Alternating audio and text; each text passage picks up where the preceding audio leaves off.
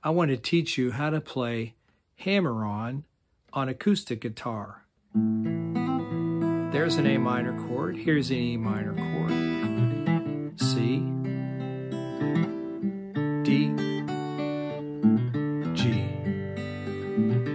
G, E minor, A minor,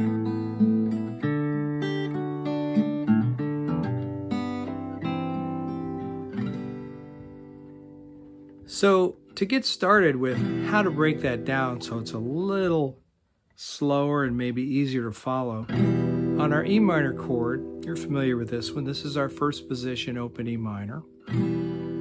What I do to get started is I play an open A note, I slam or hammer on my second finger on that second fret, that's the B note which fits inside the E minor chord, then I take the D note, I pluck it, and then you hear the E pitch. That also fits in the E minor chord. So what we have on this one for hammer-ons is, here's our full chord.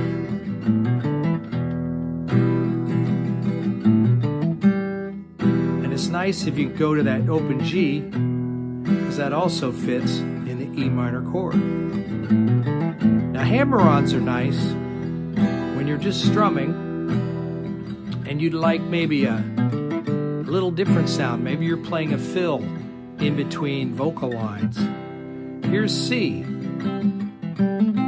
Now in context of the C chord, the easy hammer-on here, easiest one, would be to start, I have this C, I have a C chord, D note is plucked, I hammer on my E note, second finger, then I have a G, I can hammer on an A.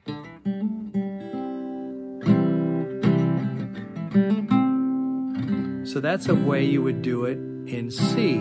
Hammer, hammer, C. Then with A minor, we're going to do a very similar thing here. A minor, we have A. So D open to E note, G open to A note, hammer on. So this one might sound like very similar to what you can do with the C chord. Then we'll go to the D chord. Now, the hammer-ons I'm doing, although you can do it on any string, I'm choosing to show you just the E string here as a starting point. You can take these ideas and use them on any string and any chord. But to get you started, that little riff there, the suspended D back to the third, is a very popular pattern in our songwriting. Regardless of genre, that is a very popular idiom in songwriting today. So here we go with E minor. Let me do that again. A minor. Now this one's a little different. I'm showing you on the B string. Here's the open B, C, D notes.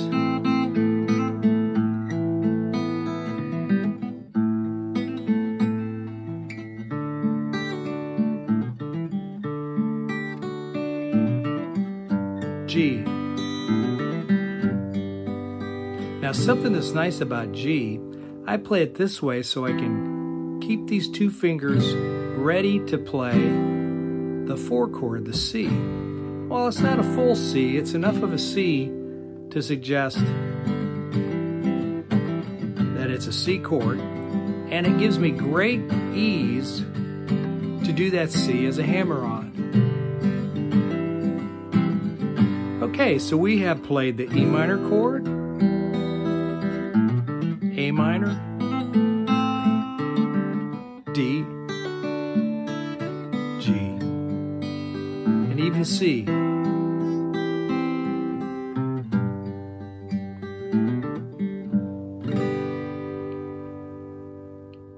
Let me know in the comments if this is helpful. Maybe you have a tip to share a way to make this even easier for people who are learning to play hammer-ons on acoustic guitar.